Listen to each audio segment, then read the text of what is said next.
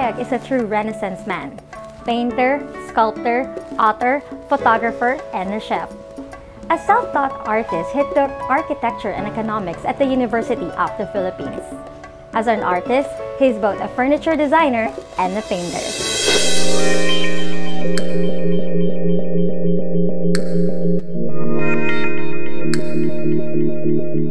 My tatang was a writer, and he had a group of friends. He hung around with artists, by painters and writers, no? So they painted outdoors in a shade, in the shade of a shed. And I was there watching them intently. And for the first time in my life, I saw grown-up men painting. Na pwede palang gawing career yon. So at 10 years old, even then, I realized na iyang buri kong gawan. Potang akong tumuha akong mga. On 1978, he is said to first venture the art scene in Manila, easily got a name in watercolors with landscapes, religious images, and festivities as the favored subjects.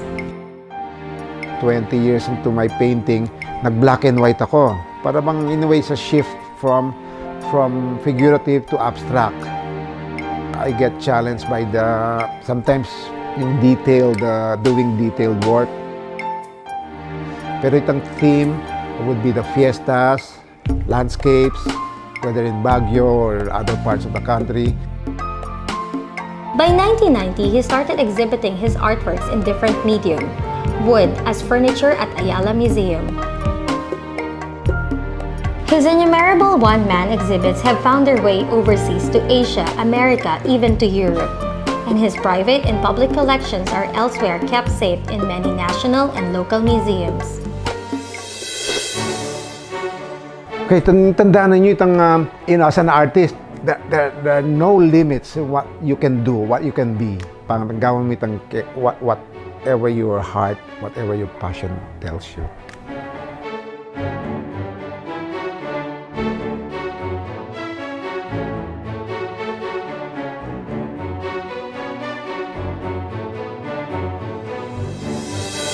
We will continue the special episode with a tribute to a Kapampangan who was named National Artist of the Philippines for Visual Arts, Mr. Vicente Manansala.